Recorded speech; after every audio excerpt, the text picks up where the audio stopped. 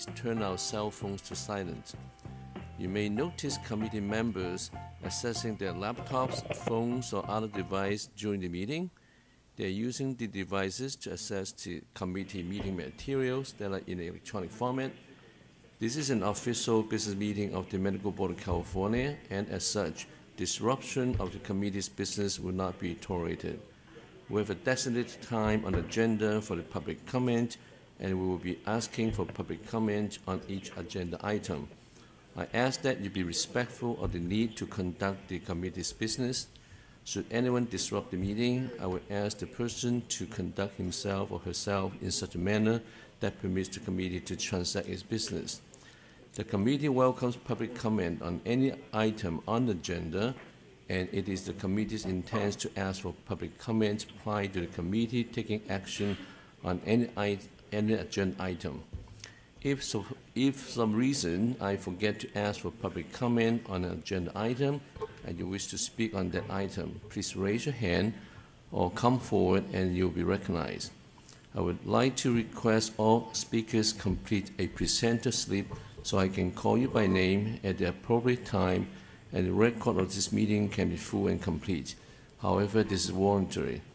Please give the speaker slip to Ms. Mary Kay Cruz-Jones. Ms. Cruz-Jones should identify herself. This meeting will be available via teleconference. Individuals listening to the meeting will have an opportunity to provide public comment and will be assisted by a moderator who will be facilitating the teleconferencing process. For those members of the public participating via teleconference, please wait until the moderator has introduced you before you make your comments. To request to make a comment during the public comment period, press *1. You will hear a tone indicating you are in the queue for comment. If you change your mind and do not want to make a comment, press *2. Please remember to mute the volume on your screen to avoid the feedback. Assistance is available throughout the teleconference meeting. To request a specialist, press *0. Each person will be limited to 3 minutes per agenda item. However, during agenda item 2, public comments on items not on the agenda, the committee has limited the public comment period for individuals on the teleconference and those present here today to 20 minutes. Therefore, after 20 minutes, no further comments will be accepted. During public comment on any other agenda item, 10 minutes will be allowed for comments from individuals on the teleconference line and those in the audience. After 10 minutes, no further comments will be accepted. Staff from the Board's Business Service Office will be assisting me with receiving the public comments via teleconference during this meeting. I want to remind all speakers to please stay on topic and keep your comment to 3 minutes or less. I would like to call this meeting to order and have Ms. Cruz-Jones please call the roll. Dr. Bolat? Here. Dr. Lewis? Present. Ms. Wright? Dr. Yip? Here. Thank you. A quorum is present, and I would like to remind the members that we'll be taking a roll call vote on all action items. Moving to agenda item number 2, public comments on items not on the agenda. Before I invite the speakers to come forward, I would like to ask individuals making comments to not discuss pending complaints, pending licensing applications, or pending disciplinary action that may come before the board for a decision. Such discussions are considered ex parte communications as they could provide information to the member that is outside of the record in violation of the Administrative Procedure Act. Therefore, such discussion could create a conflict and lead to a board decision being challenged in Superior Court. The committee can receive comments regarding the committee's process in general, but it cannot receive comments on specific case circumstances where the decision is still pending. Board staff is available to speak with you about any pending matter. Please be aware that public comment during this agenda item should provide information to the committee members and is not a discussion between the members and the public. The only action members can take is to listen to comments and decide whether they want a future agenda item on the topic. No other action can be taken on the item at this meeting. Though this may seem at times like the committee members are not being responsive, following this guideline is critical to ensure the rules of the Open Meeting Act are followed to avoid compromising the speaker's goal or the board's mission.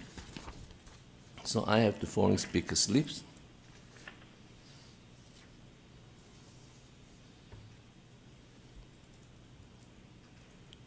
Mr. Tom Elichin, please come forward.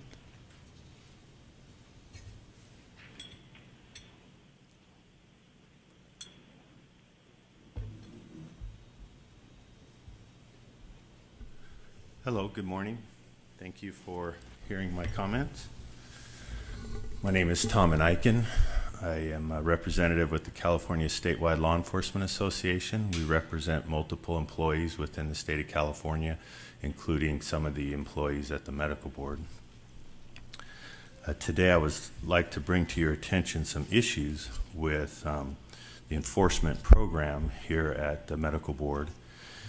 I'm sure you're probably aware of a recent bill, Senate Bill 1448, that requires notification of doctors to notify the patients that they're on probation.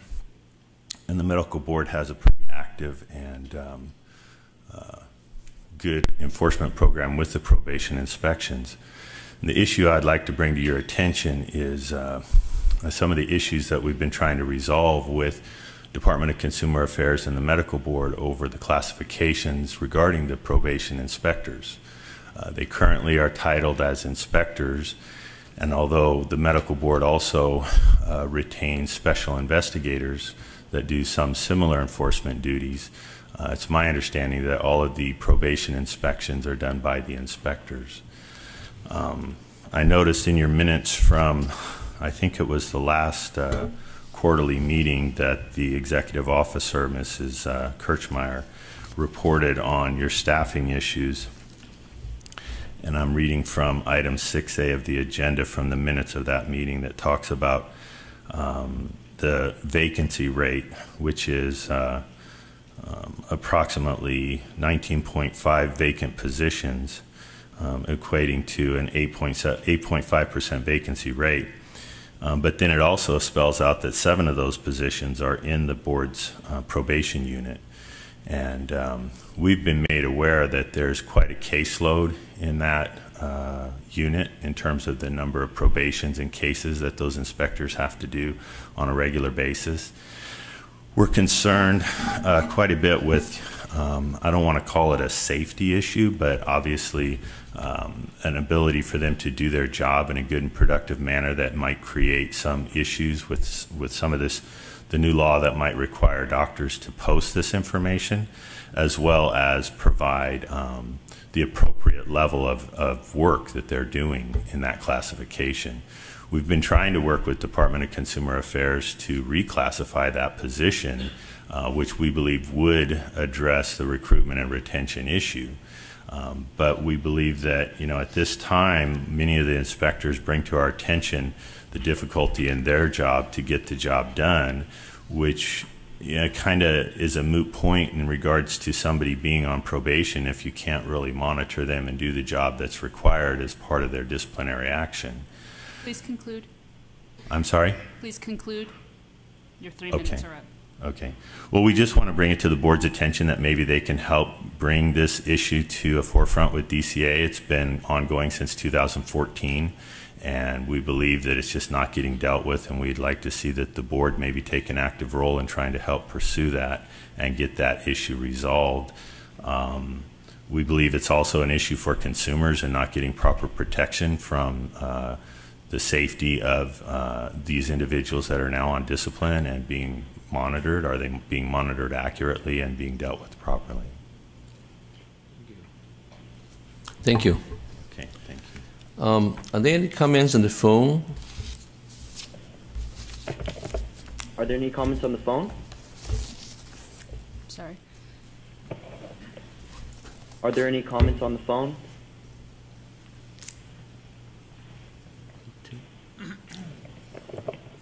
I apologize. There are no comments at this time. No comments.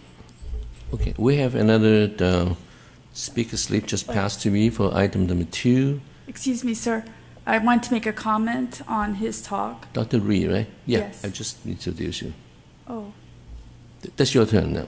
correct. But I want to make a comment on his talk. Is that allowed? You can Yes. just, Yes, thank you. Thank you. I'm Hannah Ree, Dr. Ree, and we are Black Patients Matter.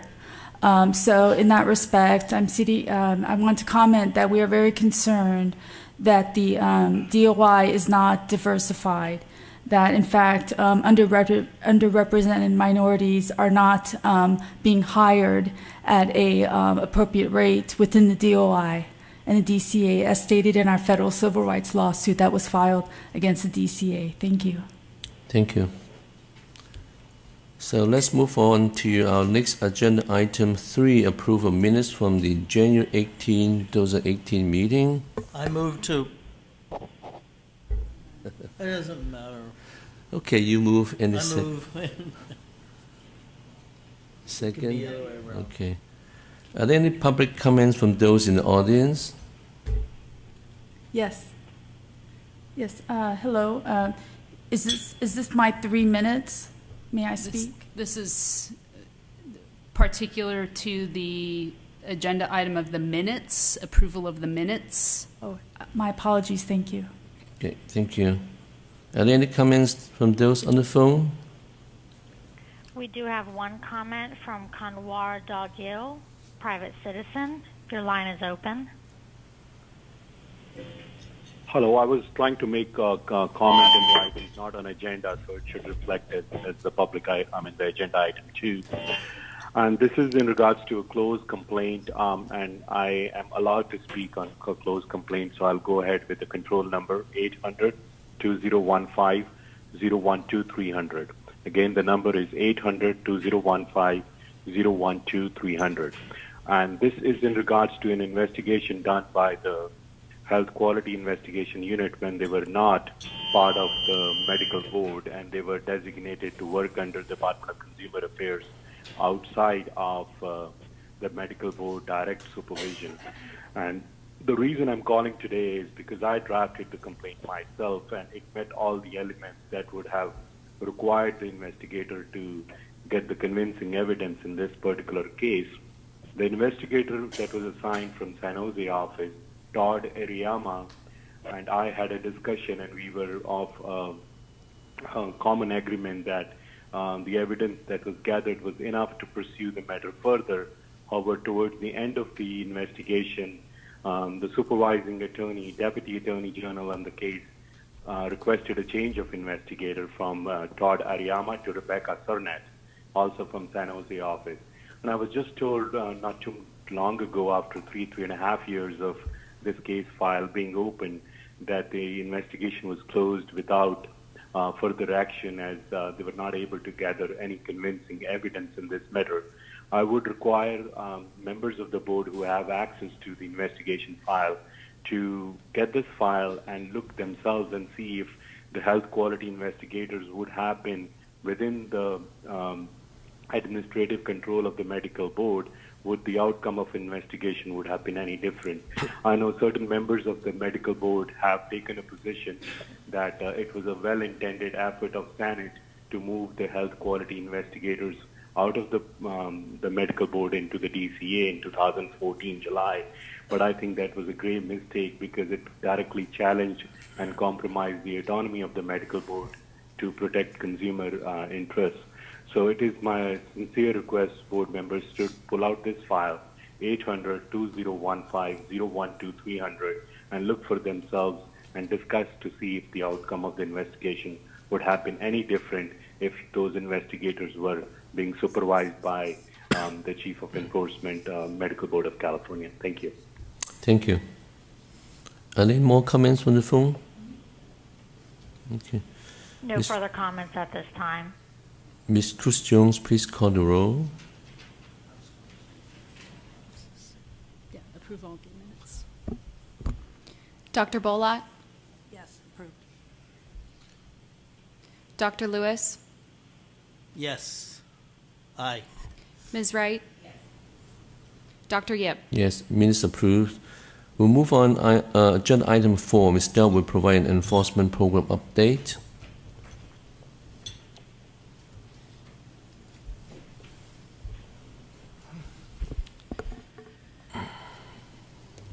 Okay. Good afternoon, board members. My enforcement program update will include a review of statistics and timeframes and highlights regarding the various programs within enforcement.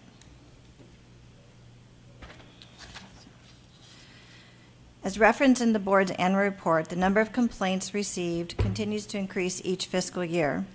During the fiscal year of 2017-2018, complaints increased by 1,200 from the prior year.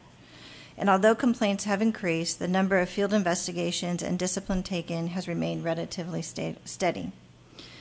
And so at this time, because staff works very hard, both in the enforcement program, in the health quality enforcement section, and in the health quality enforcement section of the Attorney General's office, I just want to say thank you to everybody for their hard work and their dedication, because they all do work extremely hard in furthering the board's mission of consumer protection.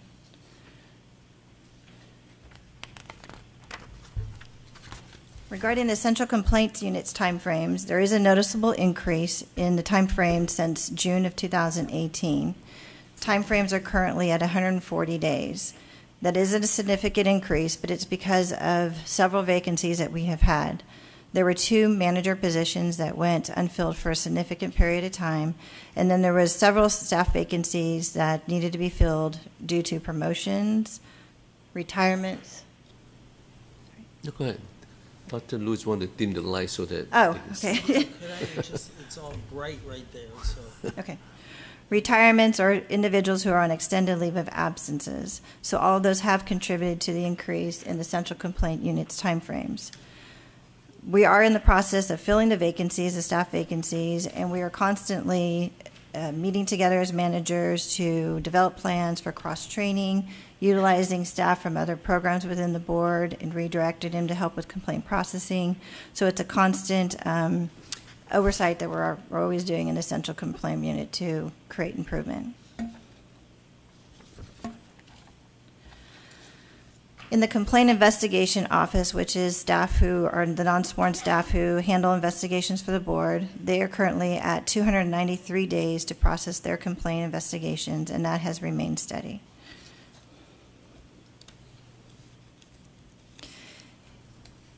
In the health quality investigation unit, again, they're at currently 512 days, and that time frame has remained steady.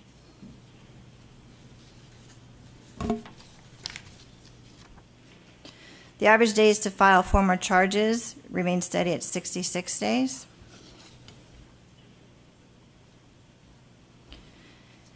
And the average days from when an accusation or petition to revoke or statement of issue is filed till a final decision is currently at 335 days. So every program has remained relatively stable, except for Central Complaint Unit, due to the reasons I've stated, have seen an increase. So in the Central Complaint Unit, what we're currently doing is we're looking at all of the program letters that are sent out to constituents. We're making changes. We're making them more clear and concise. We're offering more explanations about standard of care and just making them more consistent throughout.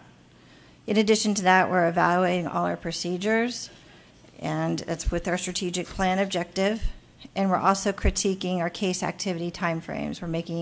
We're looking at each activity from when it leaves from the intake unit over to the quality of care unit, then over to the med consultant unit, and so forth. And we're looking at those timeframes and looking at ways that we can diminish the timeframes and make improvements. Within the Central Complaint Unit, we have the Case Initiation Unit, and we have made one significant change there where we changed how complaints are processed, and we are able then to maintain compliance with Business and Professions Code Section 129B, which is where you're able to notify the complainant of the initial administrative action taken within 10 days of receiving the complaint. Within the medical consultant program, a substantial change has been made to that program, and now that we use a software device called the Box, and that's where we're now sharing files with these medical consultants through an electronic format. And that's for security purposes. We are not sending information through the U.S. mail. We have to, if we do, we have to send it on a encrypted disk, but we're now utilizing an electronic format, and it's working extremely well. It's been a lot more efficient.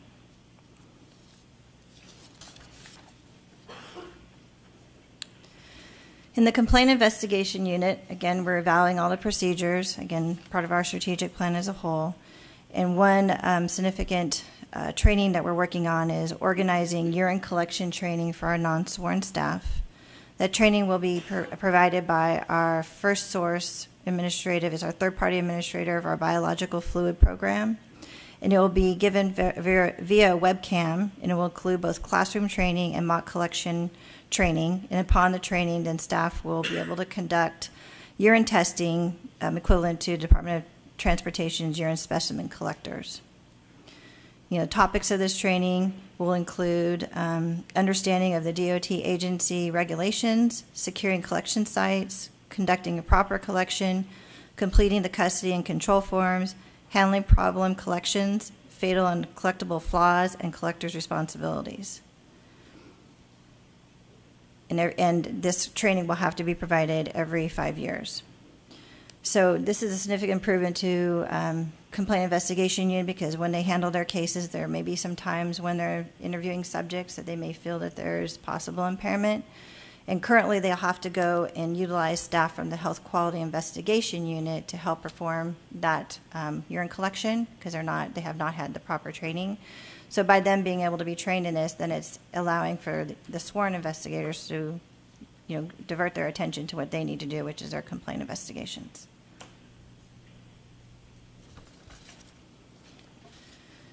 In the probation unit, we're reclassifying a manager position to an inspector position, and that will be located in our Northern California probation office.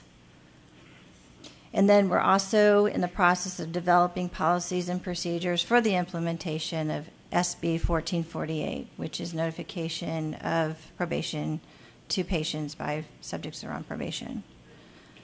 So we're fully aware that that law is implemented come July 1, and we're already having meetings on discussing how we're going to be implementing it, and then inspectors will be able to monitor and enforce that.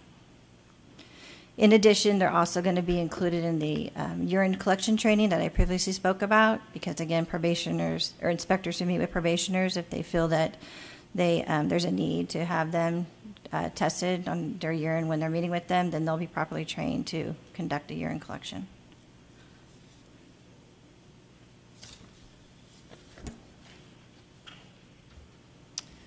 The board's expert reviewer program currently has 897 active experts. The board has put together a budget change proposal, and it's in the process of being approved. It was included in the governor's budget. However, the funding has not been officially approved. What happens next is that it will go to the legislative budget hearings, which is usually around late February and March. And then when the governor does a May revise to the budget, and then it goes and passes by the legislature after that, if it all goes through smooth, then it will be signed into the budget, and the expert reviewers will see a rate increase. The funding will be available come July 1 of 2019.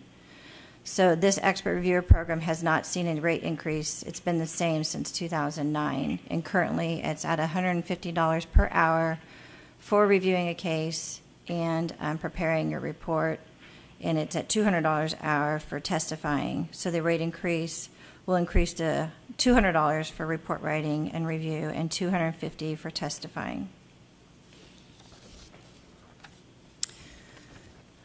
In addition to the rate increase, we anticipate much more increase now in our training, our formal training that we offer to expert reviewers. We do 2 a year. So we're looking at possibly doing 4 in a year now to get more experts to attend the classroom training.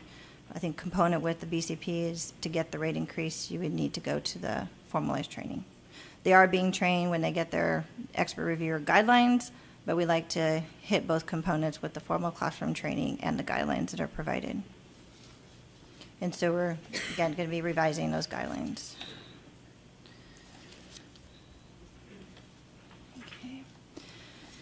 And as everyone is fully aware, as of January 1 of 2018, 2019 vertical enforcement was repealed. So we have joint investigations. We held 2 meetings that were on November 16 of 2018 and January 10th of 2019, transition meetings to discuss with the Attorney General's Office and Health Quality Enforcement Section the transition of the VE being repealed.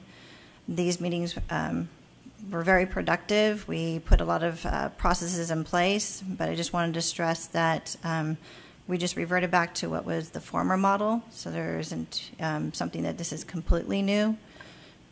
It's something that was done prior to VE, and it's a model that's followed by other boards at the Department of Consumer Affairs. Its investigations are done this way by osteopathic board, nursing, dental, physician assistant board.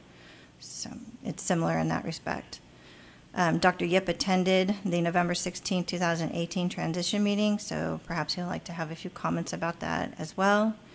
We continue to have regular meetings ongoing, communicating with Deputy Chief Kathleen Nichols and Gloria Castro from the AG's office on the transition, and we'll continue to have those regular meetings as we move into this joint investigation model.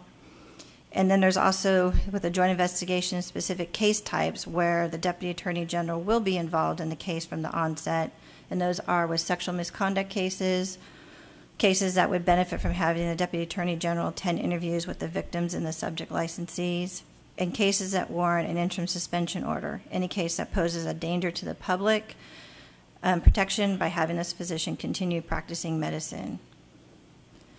And then there's also interim actions where the Attorney General's office is involved in, and that's obtaining a PC-23 order, appearance in a criminal proceeding where you're going to get restrictions on a licensee's license to practice medicine. They're assisting with subpoena enforcement activities, and they're also working to submit petitions to compel a licensee either to a mental and or physical examination. That's pretty much it. Do you have any questions? I do. Dr. Lewis. Thank you. I was much clearer than I've seen in previous presentations, so I appreciate all those numbers I can just look at instead of a presentation. I have a question about the expert reviewer program, and if this question is premature because it's going to come later with Dr. Nuevo's report, just let me know. Who actually conducts the expert reviewer training? Okay. So it's a collaborative effort. The training is conducted by supervising deputy attorney generals from the Office of the Attorney General. It's conducted by supervisors and deputy chief from Health Quality Investigations Unit. There's a segment that includes our executive director, Kim Kirchmeyer, or deputy director, Christine Lawley. And we have a medical consultant who works for the Health Quality Investigations Unit, who provides a case category, going over cases and how to review them. And then we even have a defense attorney that comes in and provides the perspective from the defense side to let experts know what they can expect when they're testifying. And then lastly, we have an administrative law judge who's retired that comes in and gives them the perspective from that point of view. So it's a full day, 8-hour training, and it's from the minute you start till the end, it's just compacted with a lot of information. As I listen to all this, it seems like 99% is a legal perspective, but I'm trying to understand, is there a medical expert that actually comes in and talks about cases from medical? Because we find that we review the cases, we have experts that are minimal, they've just agreed to be an expert. You're not going to get a lot of primo experts with the rate we're paying, but I'm struggling with, we're missing the medical expert to be part of the process. Right. There is a full segment, like I said, from our district medical consultant who, Dr. Klessig is the one who participates, and she goes through 12 case categories of specific cases, and they talk about the case, and there's an open discussion about identifying what would be departures and talking them through the medical aspect of it. And then they have an opportunity at the end to turn in a mock report that actually gets evaluated and is given feedback. Okay, thank you. Yeah, I strongly recommend every board member, if they have time, to attend the next expert review training. It's 8 hours. I think Dr. Bodo was there. I was there a few times. It's very interactive. You can see a lot of compassion from our experts that come to the meeting. They ask good questions. We do have medical consultant. We have defense attorney there. So I think it's really well run, and actually CME too. So thanks, Mr. I did attend a meeting back in November. Oh, I'm sorry. Oh, sorry. Please, Dr. Bodo. Oh, thank you very much. Thank you. I wanted to just go back on a few things. I'll start with these clarifying on the rate increase. I heard that.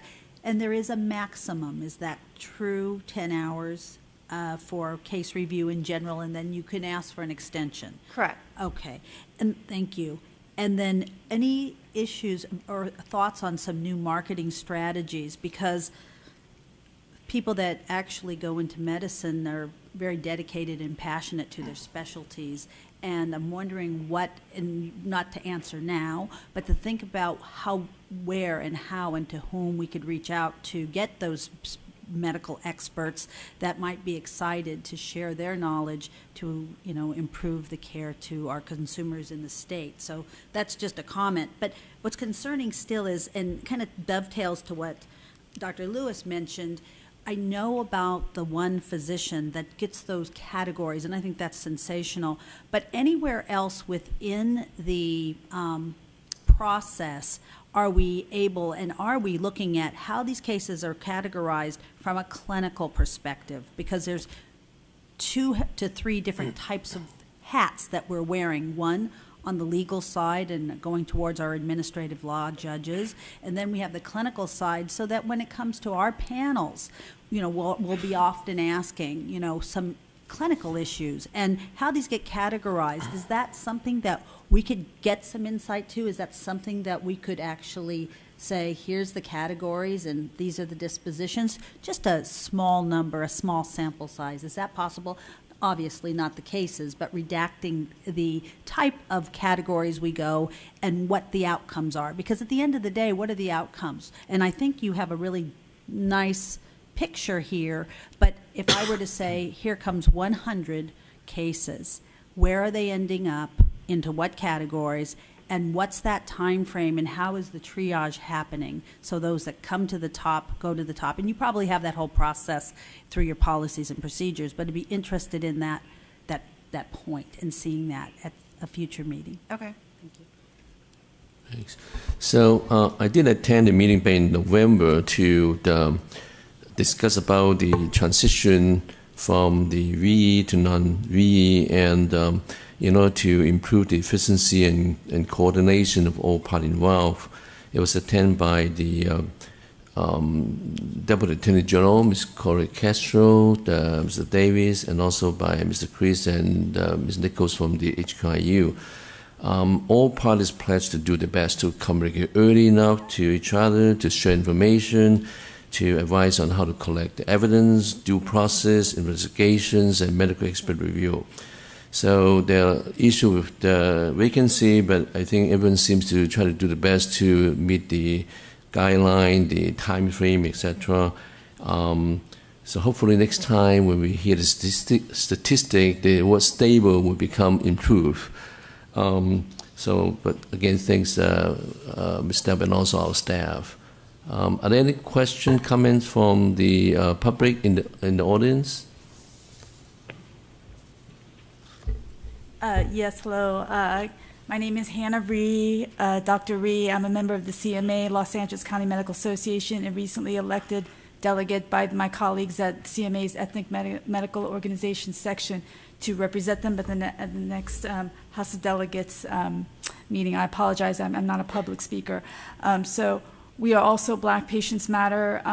We're deeply, deeply concerned about the disparity and underrepresentation of diversity within the investigative unit. As we know, there is been established or reported a bias, a racial bias against physicians against underrepresented minority physicians. And recently, the Harvard Business Review, along with Stanford and Berkeley, reported that an interesting case, black males were more likely to select preventative services when being cared for by physicians of the same race, and this could reduce vascular-related deaths in black males.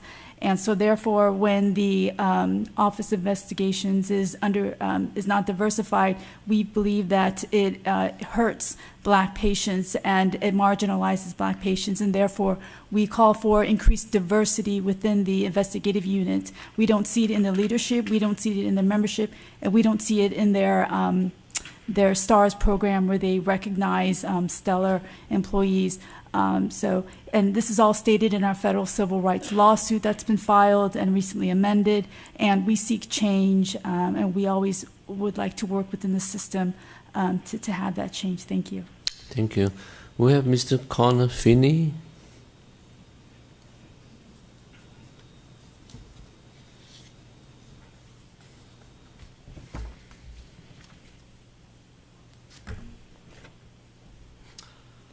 Hello, my name is Connor Finney.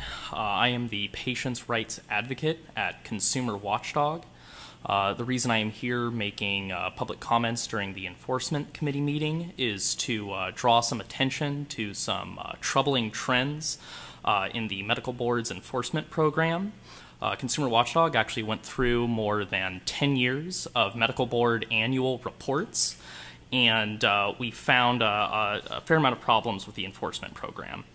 Only 14% of complaints were investigated in fiscal year 2017 to 2018. That is down from a median of 18% over the past 10 years.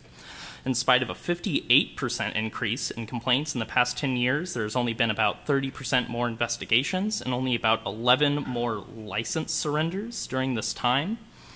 The time it has taken to conduct an investigation has almost doubled, and the investigation process is itself very opaque to patients. It is difficult to find out the status of investigations, and investigators will often close cases without even interviewing the patient in question.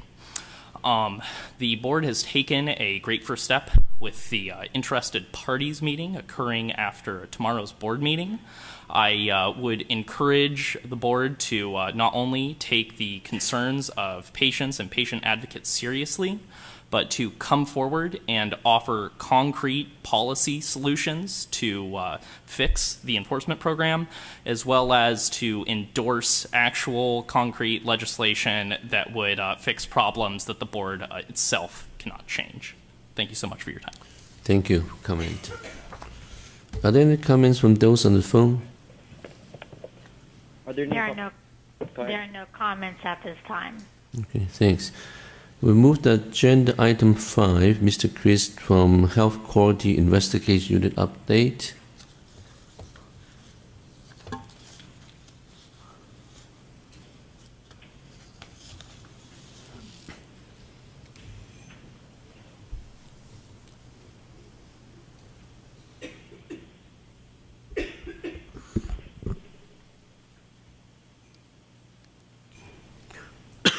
Good afternoon. My name is David Chris, and I'm the Chief of the Department of Consumer Affairs, Division of Investigation, and this is Deputy Chief Kathleen Nichols. We will be providing an update on the Division's Health Quality Investigation Unit. HQIU currently has 7 investigator vacancies, which is a 9% vacancy rate. 4 of the 7 have been given conditional job offers and are awaiting final clearance to be hired. Of the 3 vacancies left, there are 5 candidates in background. We continue to run hiring panels throughout the state to select qualified candidates for the background process. Another new improvement that was implemented January of 2019 was new language for the HQIU investigator positions. The positions are advertised as permanent, full-time if you already possess a post-certificate. If you do not already possess a post-certificate, the position is advertised as limited term and will automatically become permanent once post-certificates are received.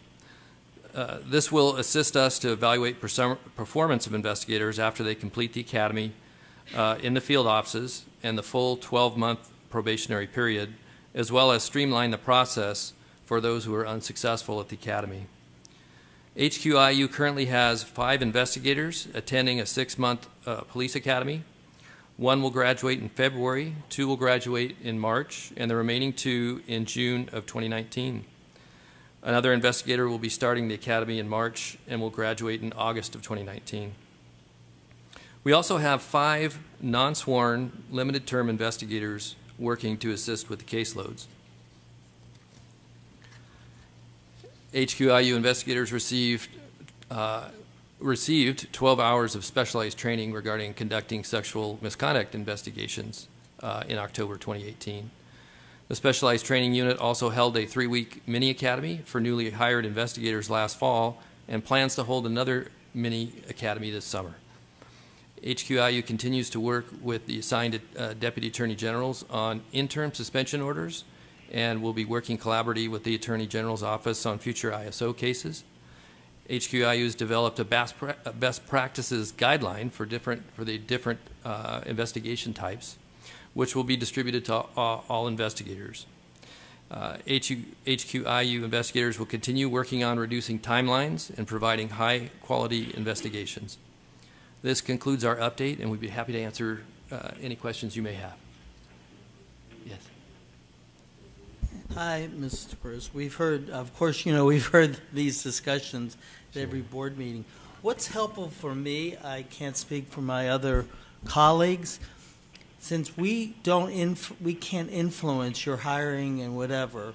There's a union involved and everything else is involved, right? Is that correct? We can't hire and fire for you, right? Correct. The board has been supportive. Supportive. Yes. I got that. Yes. Supportive. Yes.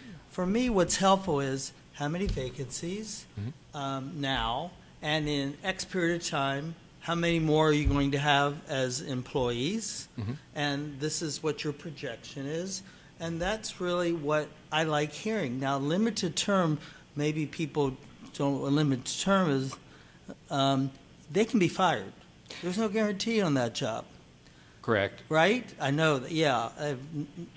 It's a holding category, and they may lose their job. I don't know. Right. So if you could just tell us, today you have this many vacancies, with all the academy and graduations in 2021, you'll have these many vacancies left. Yeah. That's helpful for me, because I'm a cut and dry person. I just... Sure. So currently we have 7 investigator vacancies. Got it. So that's what that number is. With the people that we have in the background process right now, when those backgrounds clear, it's kind of hard to estimate how long that will be. But let's say, summer. I anticipate them all being filled, but vacancies are it's kind of like a snapshot in time, because you might have people retire, you might have someone who takes another job somewhere else. So we have more people in background than we have vacant positions. So we even have backups in case someone falls out of the background process. Yes. Yes. Absolutely. So I think over the past 18 months, we've done a phenomenal job of getting out of our vacancy issue. I don't know if you recall, at one time we had a 40% vacancy rate. So I would consider that we have turned the corner on vacancies, and we are at a similar vacancy rate to the other statewide law enforcement programs. And yes, okay, yeah. And so even though it is a snapshot in time, our people are working really, really hard to keep the vacancies to a minimum. We're conducting training. We're trying to be as forward-thinking and as streamlined as possible. And some of these details, talking about the way we post our positions and the continuous posting, some of these have really streamlined our process and helped us turn that corner. So, I appreciate the board's patience over the past few years, and I think one thing is an amazing compliment to our investigative unit and the people who run it is that we were able to at least stay static during that time frame. And that we, I fully anticipate that as people graduate from the academy and they complete the training period, that the timelines will go down. Good. Thank you. That's perfect. Great. Thanks. Dr. Bowler. Thank you very much. Yes. In that line, and congratulations, 40% to 8% or 9% where you are right now. That's phenomenal. So you were having to count and doing a lot of things to say, how much are we getting in? How much what's our output? Right.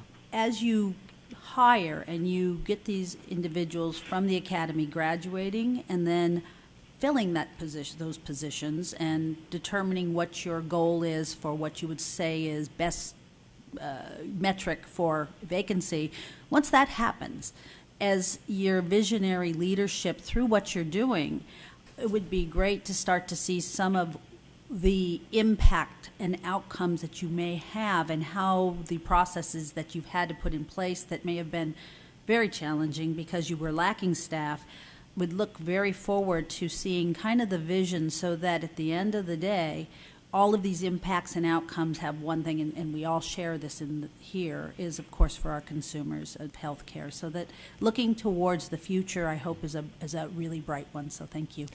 Thank you. We're incredibly optimistic. Thank you for your support. Ms. Wright. You mentioned a best practices memo for the investigators. Can Yes. you tell us a little bit more about that and what went into the process of generating it? Sure. I'll let Kathleen handle that. We have several types of investigations that we work. So the best practices guideline was kind of to identify the main investigation types that we have, and then what are the best practices for investigating those cases, kind of like a checklist to make sure that all the steps are covered, that the investigations are being thorough, that all avenues are being considered, and it's kind of in one place for the investigators to kind of supplement the formal training we give them, but it's an added resource for them, also for the supervisors, and also for medical board staff when they're reviewing our completed investigation, so they can kind of see that all the steps were done and that it was a thorough investigation.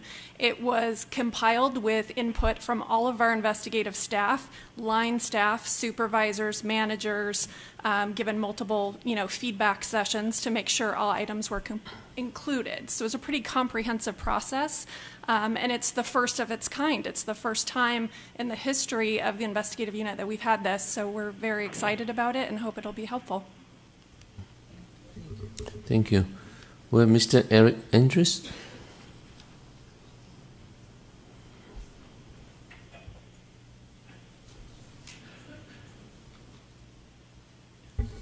Hi, Eric Andrews from the Patient Safety League. I have to echo what Connor Finney from Consumer Watchdog said. I agree with all of those sentiments. This actually piggybacks on Christina Delp's agenda item as well.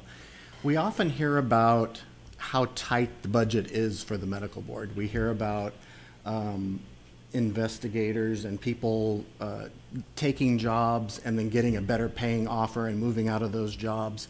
It seems like the money is always very tight. This board takes in over 10,000 complaints in a year, but only disciplines about 4% of them. Think about what if even half of those 10,000 complaints were legitimate? Does the board even have enough money to process all those complaints? It's a question that I ponder all the time. It just doesn't seem like, if we're barely scraping by to only put 4% of the complaints through, what if 5,000 of them were legitimate complaints? Where does the money come from then? And where is the money to pay people who are doing these investigations properly so they stay in the jobs? It just seems like there's a money and budget problem thing that's really wrong here. Thank you. Are there any comments from those on the phone? Any comments on the phone? No comments at this time. Okay. Dr. Ree? Yes, hello. Thank you very much, Mr. Chris. Really, truly do appreciate your department's hard work in the investigative process, as I myself am going through the process, have gone through the process. But again, here at Black Patients Matter, we are deeply concerned of the lack of diversity within your department, as stated in our federal civil rights lawsuit. We feel that the hiring practices there are biased, and there's an underrepresentation of minority workers there. And with that culture, it creates a result, which we then find with these complaints of racial bias by minority physicians. And so we really want to reach out to the medical board in starting to recognize this and to understand that contracting with or working with individuals or entities that don't hire diversity is a problem, because the results then are what we see, the complaints, the complaints from minority physicians that they're being targeted. And so that has been supported statistically as well. And so, for example, in the medical experts that we utilize, when we look at their outstanding 8-page, 10-page CVs, we don't see anything in there about being a member of organizations such as the National Medical Association or any specialized training in racial, religious diversity, tolerance, that sort of thing. And so we would really like to see the medical board start to acknowledge that and to change that and to support racial and religious diversity. Thank you. Thank you. We'll move on. Agenda item 6, Ms. Moore, Ms. Westfall, and Ms. Alvarez would now give a presentation on the medical board disciplinary process.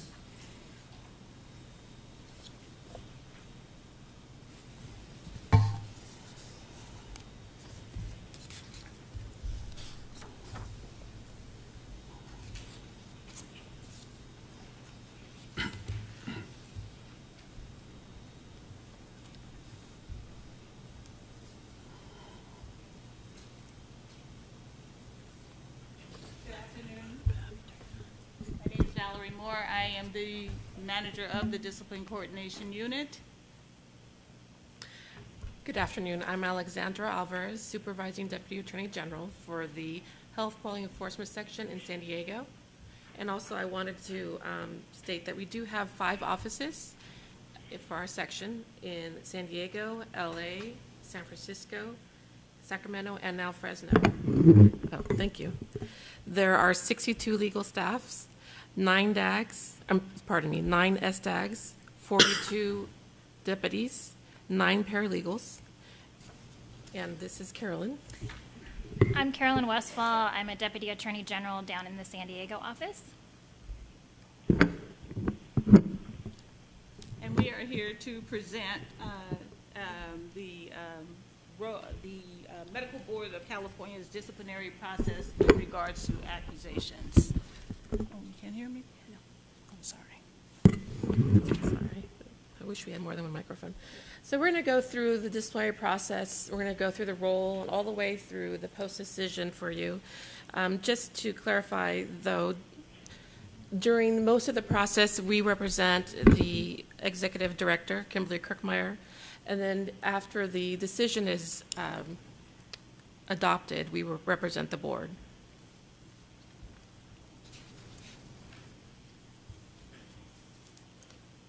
So you can go to the next slide.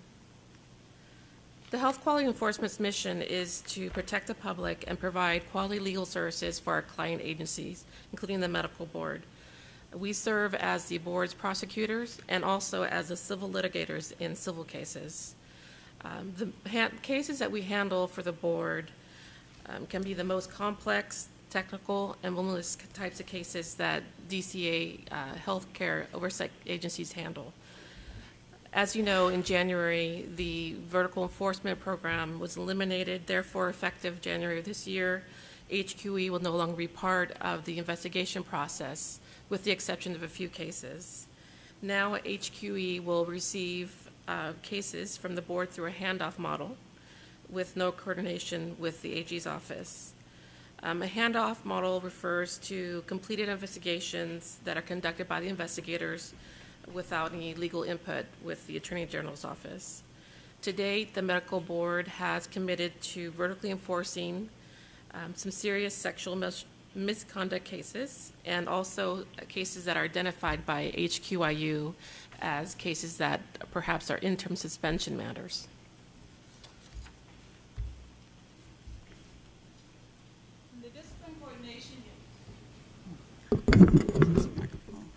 In the Discipline Coordination Unit, there's currently a staff of 12. We have 6 analysts who are responsible primarily for processing all disciplinary actions against physicians that is taken by this medical board. We review the documents for accuracy. We ensure that the documents are filed and provided to the physicians or the subject of the disciplinary action, and we ensure that the documents are posted on the board's website for public inspection. We also provide those documentation to persons of interest via mail, electronically, or any other method via fax if they'd like to have it.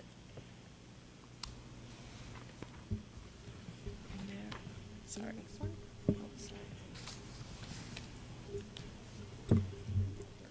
So some of the statutes that our section works with and the medical board are BP Code 2229, which by law states that the highest priority for the board is public protection.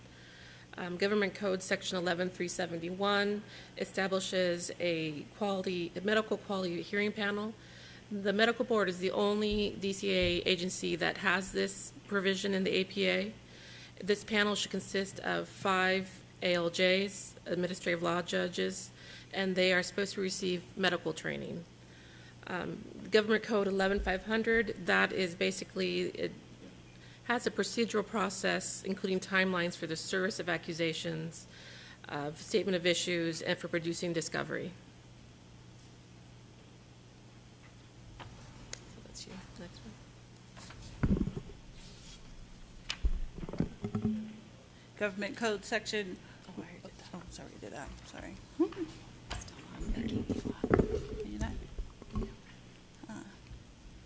Requests for legal actions. Basically, the medical board refers investigative cases where a violation of the law has been substantiated to the Attorney General's Office for prosecution.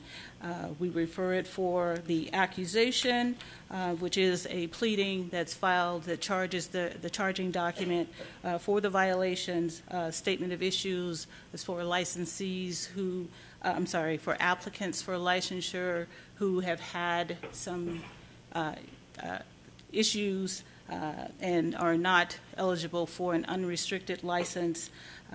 The petition to revoke probations. Those are individuals who are on probations and have had some subsequent violation. Requests for interim suspension orders.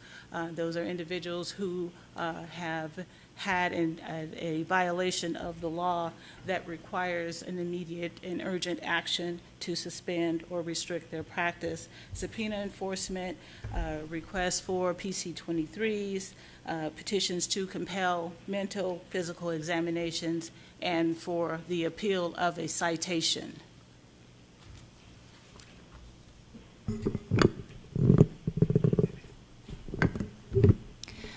Once a case is transmitted down to our office, it will initially be reviewed by an SDAG, although this task may be referred to a line DAG to review the investigation materials as a whole.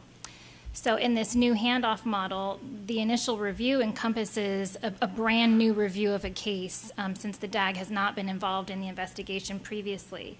And so the SDAG or the DAG who's reviewing the case will review it in its entirety, every piece of that investigation, every deposition transcript, the expert report, the medical records, et cetera. And they're reviewing this in light of assessing the statute of limitations, when this matter needs to be filed, as well as to determine the sufficiency of the evidence to meet the legally required burden of proof to file charges at all. And so when I'm referring to the burden of proof, a DAG is always looking at a case through the lens of their burden of proof, from the beginning when we're first reviewing the investigation materials all the way through the end of the life of the case post-hearing. And for accusation matters, our burden is clear and convincing evidence to a reasonable certainty. Now, clear and convincing evidence, one may wonder really what that means. And I think the best way to understand that burden of proof is by comparison to other burdens within our legal system. And so if you look at it sort of on the scales of justice, how much proof, how far do we have to tip those scales in order to meet our burden? And in civil court, their burden is the preponderance of the evidence, which essentially means it's more likely than not that the charges are true. And if you look at those scales of justice, the person bringing those charges just has to tip them ever so slightly. One little pebble on one side of that scale will tip that scale, and that means they have met their burden. On the opposite end of the spectrum is in a criminal court. Their burden is beyond a reasonable doubt, and that's evidence that leaves you with an abiding conviction that the charges are true. That's the highest burden in our legal system. And the scales of justice, where with the preponderance evidence it just slightly tips, beyond a reasonable doubt, it tips significantly, almost to the bottom. Our cases are somewhere in the middle in our administrative cases. That clear and convincing evidence is evidence that is substantially more likely than not that the charges are true. So it's more than a pebble, and it doesn't quite tip it all the way to the bottom. It's somewhere in between there. That's our burden of proof in our administrative cases for accusation matters.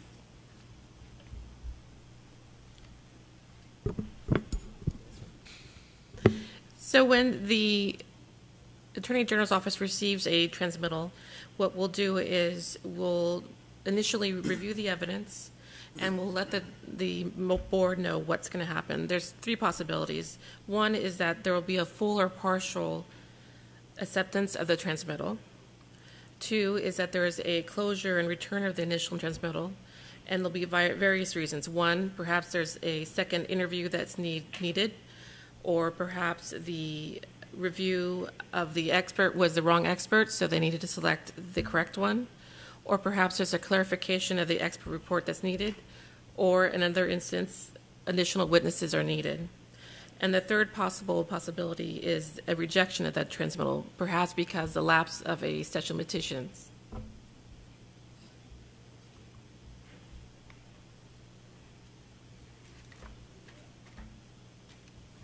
I'll go ahead and do this one.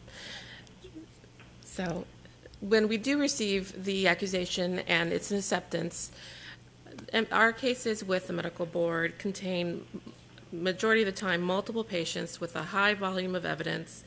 It can entail review of thousands of pages of medical records, listening to a subject interview with complex issues, and discussions with experts regarding their opinions. These are very highly complex cases compared to the other boards. For cases that were initially VE'd under the VE project we had before, the former assigned DAG will be assigned to plead the case and litigate the matter, but we expect these cases to phase out within a year or less. For true handoff model cases that we accept, a HQE DAG anywhere in the state can be assigned to review, plead, or litigate the matter, and that's depending on the workload.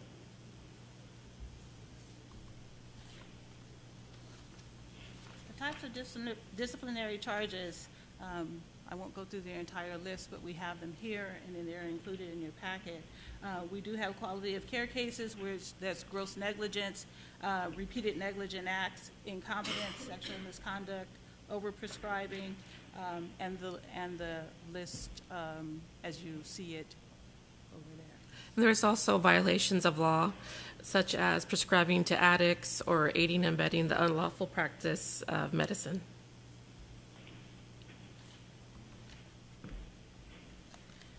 The Discipline Coordination Unit reviews the files, reviews the accusation before filing. For accuracy, we also present the document, the finalized document, to the Executive Director for review. Excuse me. I'm so sorry. We review the document for accuracy. We present it to the Executive Director for signature. We are responsible for serving that document on the physician, ensuring that the physician, and we receive the proof that the physician has been served. And again, the information is placed on the board's website, and it's available for public inspection. We also monitor certain cases to ensure, again, the proof is received, and we may, in some cases, have to serve the document a second time.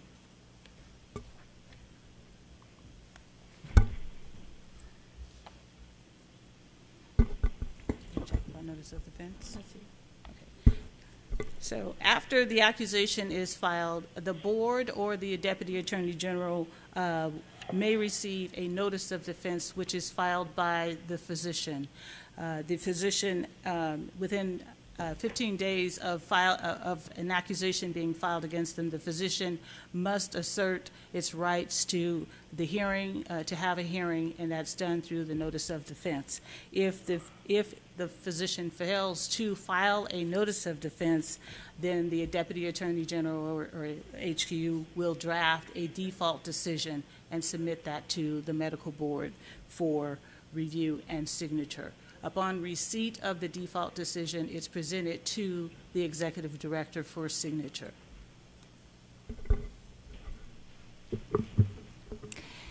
After an accusation has been filed, we sometimes receive supplemental investigation on a physician, which may be some loose ends from the initial investigation, or it could be an entirely different investigation against that same physician that has reached a conclusion. For efficiency purposes, the client will request consolidation into the pending case for filing of an amended accusation. The law permits us to file an amended accusation at any time during the course of the case, but an administrative law judge certainly has discretion to set a deadline prior to the originally set hearing date, or in the alternative may continue the hearing date to allow to a later date to allow the respondent sufficient time to prepare a defense to the newly added charges or allegations. Discovery in administrative cases is very straightforward. Unlike in the civil arena where you can use interrogatories, questionnaires, and depositions, we have more of a straightforward production of documents. In rare cases where a witness is unable to attend or cannot be compelled to attend, we can motion the OAH for a deposition, and the parties will use that deposition transcript as part of evidence in their hearing.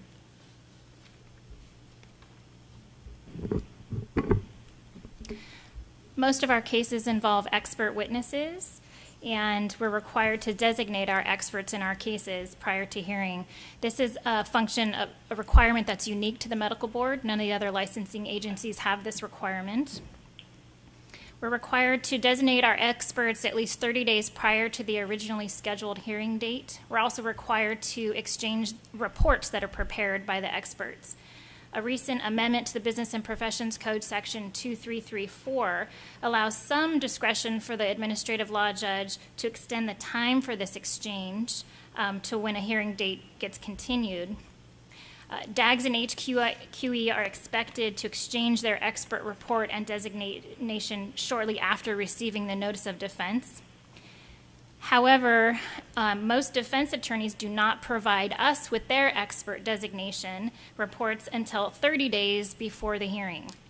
Because of this late disclosure, we oftentimes cannot have any meaningful negotiations with the other side until 30 days before the hearing date. It's very difficult to resolve a case any sooner than that, despite when the accusation was originally filed. This is particularly difficult with medical board cases because these are the battle of the experts for more often than not. We can get outgunned at the very last minute, 30 days before hearing, when the defense designates oftentimes multiple experts. We have a case pending right now where we have one expert and they just designated 5, 30 days before hearing. That's a lot of work for us to not only try to settle a case, but it's a lot of work for our experts to then absorb all of those reports they just also received, 5 other opinions attacking their opinion, and for us to then prepare cross-examination for all of those experts, all in that last 30 days before the hearing. When a deputy prepares to do a settlement recommendation to the executive director, there are a lot of components that are that we make for these cases. We review the disciplinary guidelines.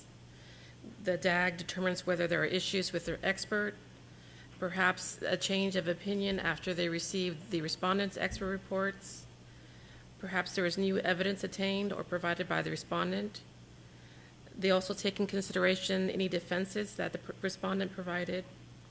We also look at mitigation and aggravation. Mitigation would be early acceptance of responsibility. An aggravating factor could perhaps be prior discipline. We also look to see if it's a alcohol or substance abuse case. We look at the prescription guidelines. We look at the uniform standards for alcohol and abusing licensees. Once we formulate a settlement recommendation, we provide it to the executive director, and we're also always available for her if she has any questions or issues. And all these settlement offers are approved by the executive director. And there is a wide range of possible discipline. There could be a pre-accusation public letter reprimand, which are for minor violations such as failing to maintain records. There's public reprimands, where are usually for minor violations where probation is not warranted. There's actual probation, and of course, there's revocation. The deputies use the disciplinary guidelines to formulate the recommendations and follow them, unless there, as we discussed before, there's some type of mitigation or evidentiary problems that warrant a departure from the guidelines.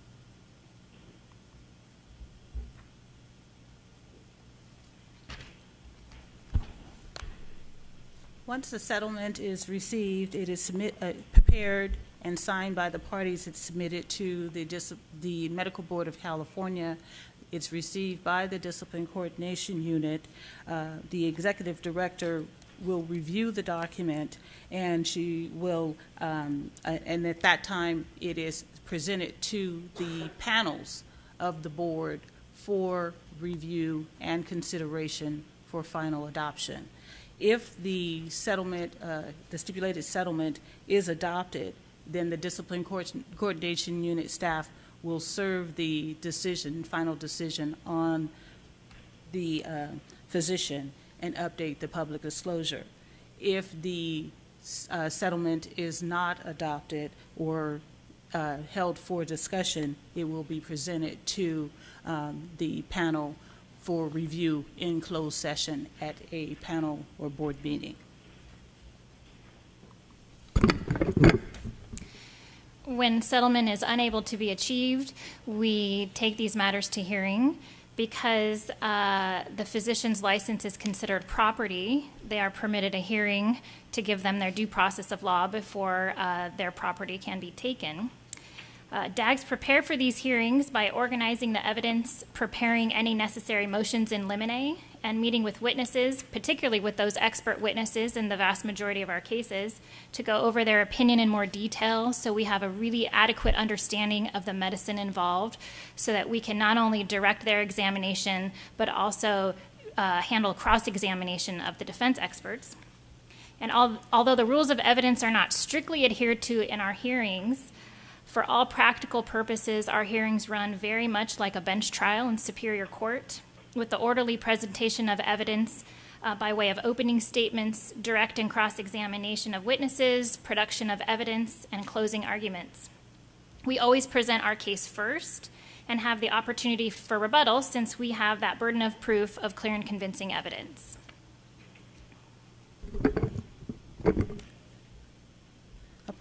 After the hearing is conducted, the administrative law judge crafts and provides to the board a proposed decision.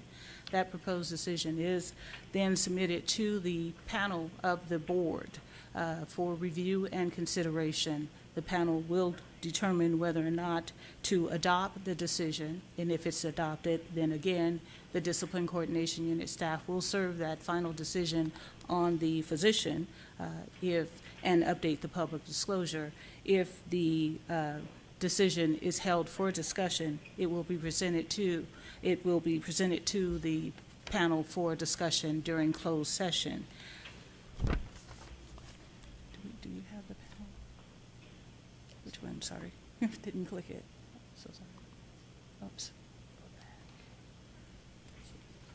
So the panel, there are two panels for the medical board that review each case that's presented as a proposed final decision, whether it's a stipulated settlement or a proposed decision after an administrative hearing.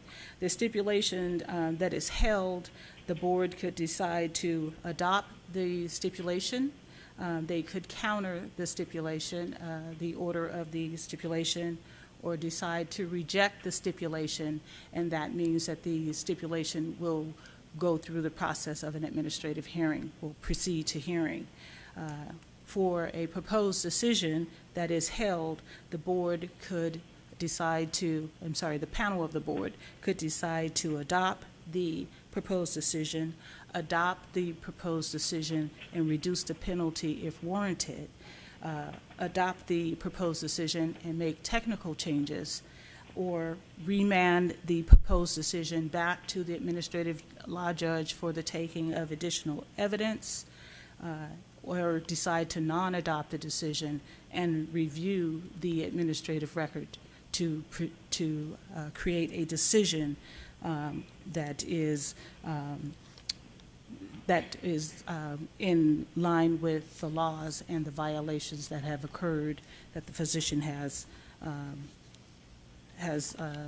the violations the physician I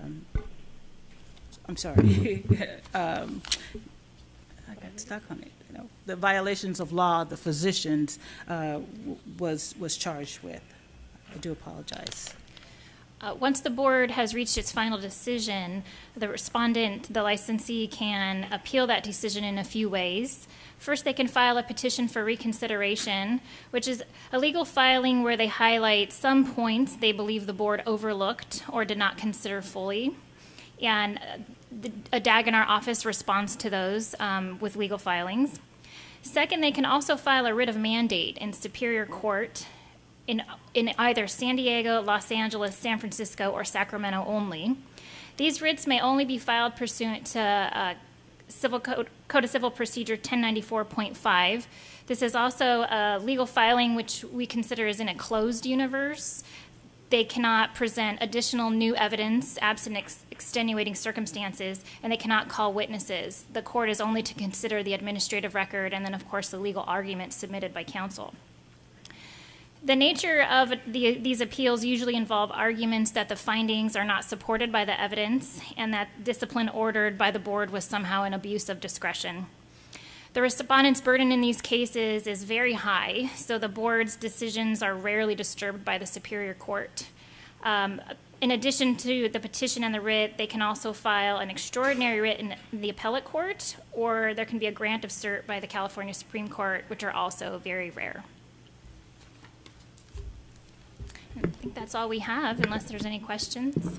So I also did want to point out that we provided a administrative matter accusation flowchart that should be in the packets, and that basically describes how our cases flow from the beginning to the end.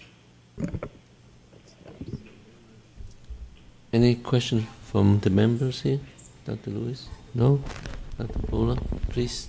Yes, thank you very much. I thought it was an excellent presentation. It just really helps, I think, frame things so that by the time things get to our panels, these cases have been through the legal system and to do with clear and convincing evidence that is what's presented, and our board or our panels are making decisions to adopt or non-adopt and all of the ramifications.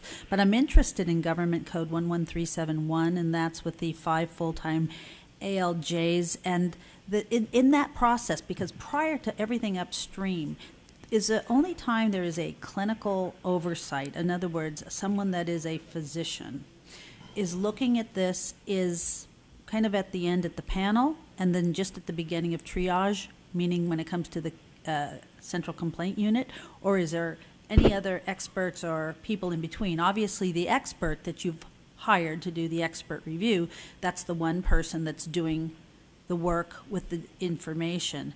But I guess my question is there anything in the court system, Carrie, is there anyone or anything? It's separate, right? These are separate entities. Right. Does that make sense? There is a medical consultant that reviews quality of care cases in the central complaint unit.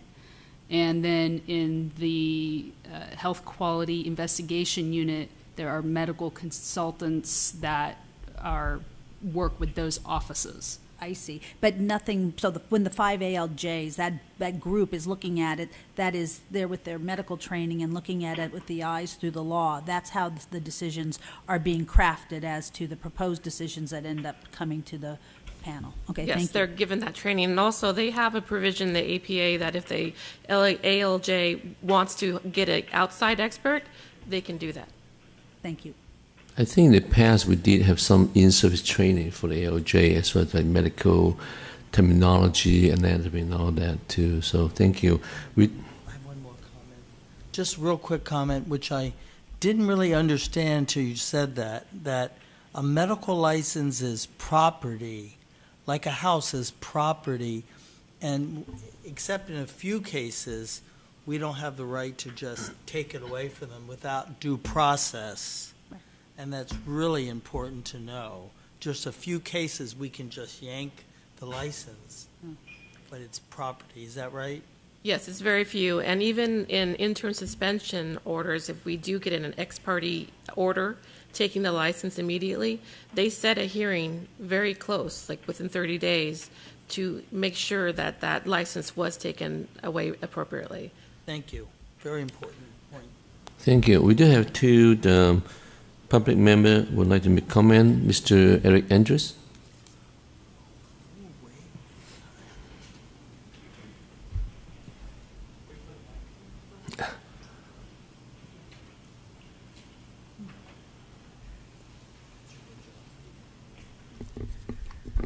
Hi, Eric Andrews from the Patient Safety League. Back in January of 2017, Judge Feinstein, who was on the board at the time, talked about a case where a DAG had screwed up getting evidence and they had to throw the complaint out completely. And that was never followed up on. We never heard anything more about that, even though Ms. Castro said she was going to follow up on it. I'm wondering how often that kind of thing happens, where there's mistakes on these cases and they just get tossed out completely. No one seems to want to talk about those things that happen with the board. These ladies would actually be good to post the question to that I was referring to earlier. What would happen if they had to work on even half of the 10,000 complaints that come in every year? Would they have the manpower and the money to work on all those complaints? And finally, do any of you ever wonder why the doctor can appeal a decision, but the victim or their family cannot? It just seems so unjust that, because things happen with these decisions, things go wrong, and we're bringing in people every meeting now that are talking about their decisions going wrong, and they don't have the right to appeal these decisions, but the doctors do. It just doesn't seem equitable. So I think you need to think about that. Great, thank you, Mr. Andrews. We have Mr. Hollingsworth.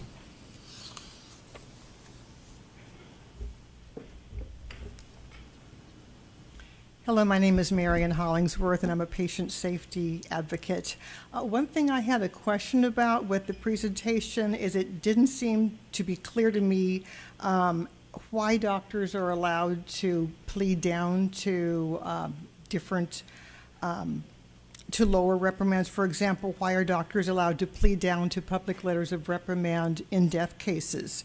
We've seen a number of egregious cases where the doctor has a number of extreme causes for discipline in the accusation, yet he's allowed to plead down to a very minor violation such as poor medical record keeping or not monitoring nurses. Now, public letters of reprimand, we've noticed in the past annual report, were up 55% last year over the previous year, and it brings up the concern over whether that there is a new pattern of leniency going on. According to state law, PLRs, or public letters of reprimand, are reserved only for very minor cases, yet we are seeing a lot of them where the patient died. And even in cases where the experts say that the doctor is incompetent or lacks medical knowledge, why are these reprimands being allowed? Why are these plea bargaining deals being allowed to where the doctor can basically get out of a death case. And how does this policy protect the public? Thank you. Yeah. We have two more. Mr. Mario Guzman.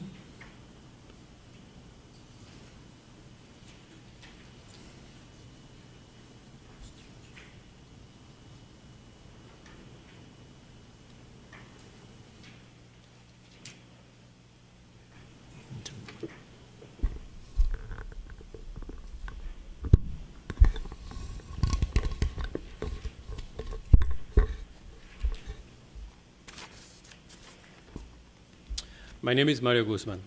6 years ago, I was the victim of gross medical negligence resulting in injuries that you see today. I was an athlete and engineer.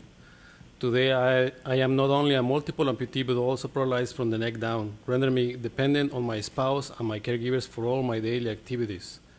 Despite your own investigation finding that the care that I received was below the standard of care and referred to the Attorney General's office, the physician that harmed me received absolutely no disciplinary action and currently practices with a spotless record. I was the victim, just this medical board did not give me enough respect to say why. I guess I should not be surprised, even though the California Medical Board is a public consumer protection agency, it has in fact worked hard to protect the interests of the lobby groups that are supposed to regulate and protect us from the cures database to our efforts to have doctors on probation disclose their status to their patients. The California Medical Board pretty much toes the line of entities such as the California Medical Association and other interest groups, pretty much curtailing any efforts for transparency and accountability. It is no wonder why of the 10,900 complaints that you received this past year, 87% were closed, with the victims not having so much the courtesy as to know why. Maybe they are dead and in your eyes not even worth the effort. This medical board spends $33 million a year in its enforcement program, an enforcement that yields a paltry 300 disciplinary actions a year. That is, those ranging from probation to suspension, and those letters of disciplinary action are not even worth the paper they are written on.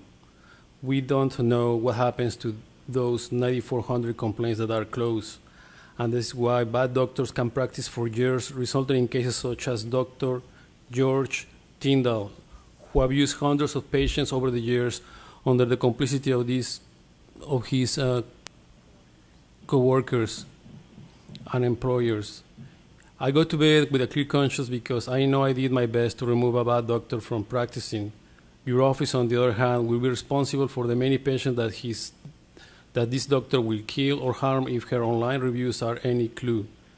Given your behavior throughout the years, it would be better for this board to be shut down as was proposed several years ago, instead of spending millions in this sham of justice and accountability, because I am a consumer, I am a victim, and yet these injuries are not even worth your while. Thanks for the comment. We have, excuse my, the Wamina Parada? Ludmila Parada. Thank you. I'm the wife of Mr. Guzman. 15 hours, based on the California Medical Board's report. That is the amount of time that the approximately 70-plus investigators of the California Medical Board would allocate to each one of the 10,888 complaints that they were filed last year. 15 hours to review the complaint, the medical record, and the merits of the case.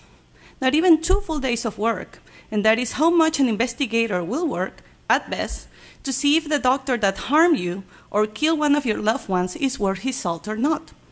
Having seen the tens of thousands of pages that a complex medical record can have, I must say that this is simply impossible. And that is why I'm sure that those 9,421 complaints that were closed and sealed, according to the medical board because they have no merit, were in fact closed because nobody even bothered to open the file. I know that in my husband's case, it took me 3 times to file a complaint. I filed it on the mail, I found it online, and I actually had to go to the office and deliver it in person because they lost it twice. Much ado about nothing is made about the enforcement work that this board does, a work that yields a paltry 300 severe disciplinary actions per year, which is an astounding 2.7% conviction rate. In the meanwhile, the vast majority of those unfortunate victims that suffer at the hands of a negligent physician or a sexually molesting one will receive a letter, if they're lucky, saying that their case was closed due to lack of merit.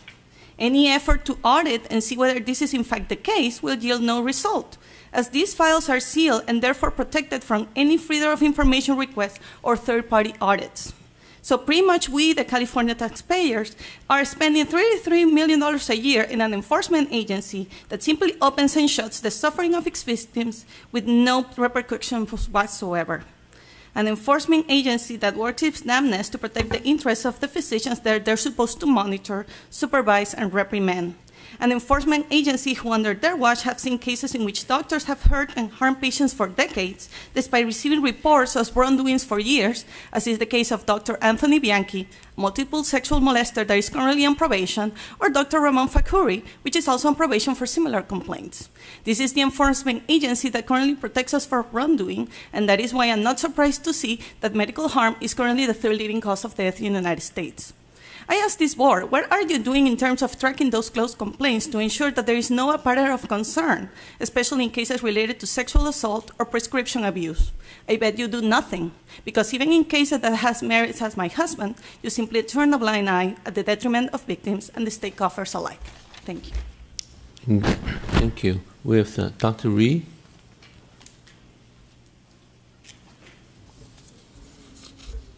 Yes, thank you. So those of us physicians that are not hospital affiliated, caring for Medicare patients, are caught between a rock and a hard place. On the one hand, we're really trying hard to follow these Medicare guidelines so as not to be penalized. But on the other hand, defending ourselves against accusations from board medical experts who have never practiced or have never even heard of these Medicare guidelines and are unfamiliar with MIPS. Several of my EMOS colleagues have complained extensively that the medical experts used by the board are retired. Many of them have never even practiced in the state of California. And in fact, several of them maintain a non-diverse patient population by choice. And so we are deeply concerned about the choice of medical experts being utilized by the board as being not trained or exposed to patient diversity and religious diversity as well, and also utilizing medical experts that are not familiar with Medicare standards and MIPS. Thank you. Thank you. Are there any comments from those on the phone? Are there any comments on the phone? Are there any comments on the phone, operator? Yes, we have 2 comments. Our Please. first comment comes from Susan Lauren with Lipo Coalition. Your line is open. Hi, actually I called to speak at the beginning of the regular meeting, but I'd like to just tell you that we're having trouble with the phone lines. The last speaker, the doctor who just spoke loudly enough. Everyone else is, we can't hear them on the phone. I've talked to other people listening, and also it's muffled. It's not a really good connection, so it's hard to know what's going on. But I am going to speak at the beginning of the other part. Thank you. Thank you. There's another one. Comment comes from Anwar Gill with no affiliation. Your line is open. Well, my name is Kamar Gill, and I would want to briefly touch on the administrative judicial process or the disciplinary process just talked about. There is a big talk about physicians' license being property, and I believe it's a constitutional provision guaranteed under the 14th Amendment, no doubt. But what I've noticed is that when physicians are forced or tricked into doing stipulated settlements, partly because the money to defend these actions is limited as part of the malpractice insurances, and most of the insurances would pay up to, in a standard policy, pay up to about $25,000 to defend medical board action, and that money is pretty much used up before even preparing a case for an administrative hearing. So what I was trying to come to was, though the standard for taking or revoking physician's license is convincing evidence, what a lot of physicians don't know, that the standard for revoking a probation is preponderance, more likely than not, 51%. So those cases, I think, physicians are not aware, and I believe as the physicians would become more aware, more cases would go through the administrative law judge handling those matters versus stipulated settlements, and I think that would be coming as the MA takes a position to properly advise physicians. The second issue that I would want to raise is that the process of investigation, including the choice of investigators that is assigned to a particular case, depends on 3 or 4 things. The fourth one is gone, but I would say the 3 things that define the course of investigation are: number 1, the color of skin of the physician; number 2, the country of origin of the physician; number 3, if the physician is a male or a female; and there was a number 4, which is no longer in picture. It was David Serrano Seville. Good riddance. Thank you. Thank you. Moving on to agenda item 7, future agenda items. Any members have agenda items for the next enforcement committee meetings? No. Are there any public comments from those in the audience on future agenda items? Dr. Ree? Yes, thank you, Medical Board. So I would really, I think that this is a great opportunity, a great time with the new governor and some wonderful changes going on in the state of California to start addressing racial diversity as far as updating or making current actions within the medical board so that we are addressing the importance of racial and ethnic and religious diversity in our licensing processes, and also with accusations that are filed against physicians, so that in fact, if in fact a provider or a physician does not have a mental illness but is acting odd or that sort of thing, we must take into consideration their ethnicity and their religious beliefs. And in order to be able to do that, we had to not only better train our investigators and whatever else is involved in that pipeline, but also we at Black Patients Matter have very serious concerns about an investigative organization that does not hire underrepresented minorities. Blacks, Sikhs, Muslims, we just are not seeing that. And so then when in fact there are all these reports coming out and studies that have been coming out as well of actions taken by the board against certain minorities, African American doctors, we then understand how this process occurs. And then most importantly, why do we even care about that? Well, because of the recent study that I had mentioned previously from coming out of, down the street, Oakland, Stanford, Berkeley, stating that, for example, African-American patients, male patients, do better, choose to participate in preventative care when their doctor is Black. And so with all that information, I think it's time, this is a great time for us to allow someone such as our organization, Black Patients Matter, or another organization, to come and make a presentation about the importance of hiring and contracting and working with organizations, medical experts, the investigative process that hire Black people, period. Thank you. Thank you. Are there any comments from those on the phone for future agenda items? Are there any comments on the phone? I'm showing no public comments. We'll now move to agenda item 8, adjournment. Dr. Lewis, second. Thank you all. Stay for the whole board meeting.